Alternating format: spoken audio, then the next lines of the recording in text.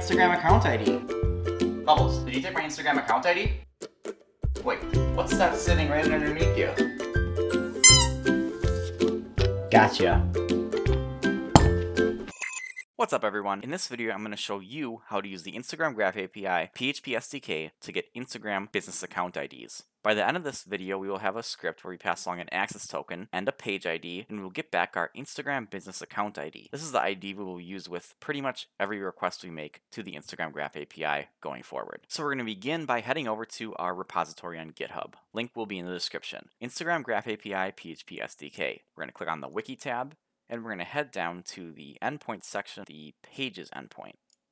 This endpoint will allow us to get the user connected to a Facebook page. So we're going to copy this code snippet right here, and we're going to paste it into our editor. Here we're using our page class, and we need to specify the config for instantiating that page class, which we pass along right here. So our config contains the page ID and the access token. Now if you don't know how to get the page ID or the access token, check out my playlist on YouTube. The previous videos we've covered, there's one video for page ID and one video for access token. So you're going to replace this with your page ID and your access token. Then we're going to print out our page info, which should include our Instagram user business account ID.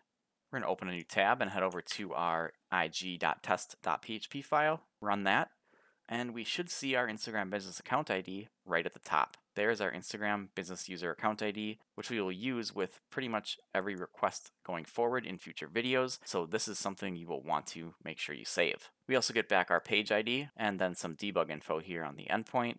You can see that the SDK takes care of all this for you. Here is the request object, which actually went to Instagram. So we sent a GET request to the endpoint, which is just /page ID, and we passed along the fields which we wanted to get back, which was the Instagram business account, which we got back right here. And then this is the actual full URL to the endpoint, which gave us that ID. You see we have our graph.facebook.com, the version /page ID, which is the endpoint right here. The fields, we specified Instagram business account, and then our access token, which we obviously need with every request. And that is how you get business account IDs with the Instagram Graph API PHP SDK. You want to make sure to save that ID somewhere so you can use it going forward. In future videos, we're going to be getting users' posts, posting on the user's behalf, getting their insights, getting info on their media objects, comments, like counts, profile, and the list goes on. And for all those requests, you'll need the Instagram business account ID along with the access token.